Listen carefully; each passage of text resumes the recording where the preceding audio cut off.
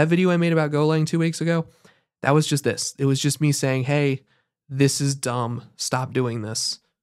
Do this. This is better. Over time, I have found myself really, really disliking working with backends that are heavily detached from their front ends. And what I mean by this is I don't like working with a backend that is just like a REST API, it's an Express server or a Hono server or something that's just returning JSON and sending that down to some separate front-end project or React app or whatever. I have really found that I do not like working with these, and I much, much, much prefer the full stack solution, and I want to show you guys why. Now, before I get in and show you guys that, this video definitely requires a pretty heavy disclaimer.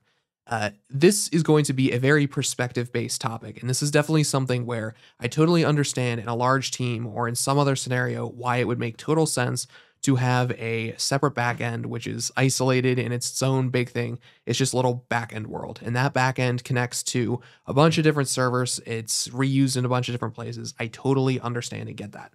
What I'm talking about here is, from my perspective, someone who works on very small teams, and we're working on projects that are contained within, they're not too enormous right now, and they're in the early stages. So everyone is basically working as a full stack dev. I work as a full stack dev, and I want to show you guys why it makes so much more sense for us to just use these full stack solutions. And this is really kind of an extension of that video I made recently where I'm like, why I'm not using Golang too much. And that's mostly just because I'm not a huge fan of the htmx stuff. I think it's good, but it's not really for me. I prefer doing it in JS. And really the point is I prefer doing everything in a full stack environment. I want one project, front end and back end connected together. And let me show you why. So this right here is a tiny little example app I built here, which is just serving some data. This is static data, but imagine that this data is being pulled out of a database. So in the load function of the sveltekit app, we are pulling in data from an external directory and from just the sveltekit server. Because remember, in sveltekit, we have a server. And I see oftentimes, like in the Discord and stuff, and when I'm talking to people, you know, you guys have like these separate, you'll have like a Hono server or something, and then that'll be connected to a sveltekit app or something. Basically, what you'll end up doing is what I did in here, where I created, so this is the project. So I have my separate backend here. So this is some server. This is very similar to what InsiderViz currently has, and it sucks to work with, where we have, imagine the separate backend is a big Golang server. So we have this server here, which has a bunch of JSON endpoints. So this JSON endpoint is going to send down some sample data. We spin up the server, whatever. We can jump back over here to our actual sveltekit app. On the page.server within our load function, we need to get our sample data.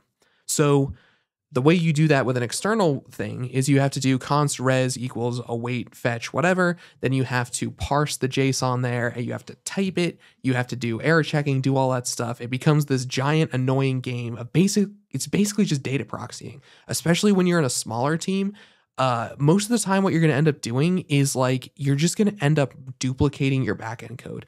Like all we're doing here is basically the exact same thing we did in the Hono thing. We just have to add more crap and boilerplate on top. It sucks.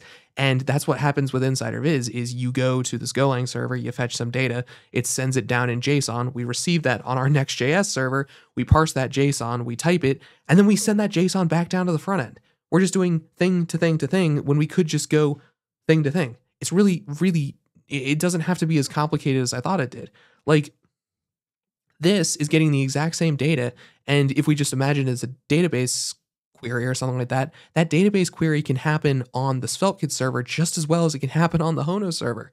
So this is two different ways to get the exact same data, and this is just 100 times simpler and easier.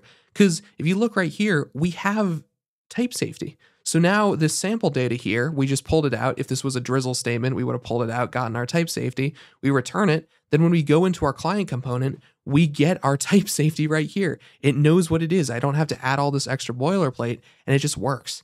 And that right there, that simplicity, that end-to-end type safety, that just lack of boilerplate, it all just fitting together nicely, that's why I prefer the full stack experience. I prefer to use something like sveltekit or nextjs or Remix or Golang plus htmx. Golang plus htmx basically does the exact same thing. It's tightly coupling your front end to your back end.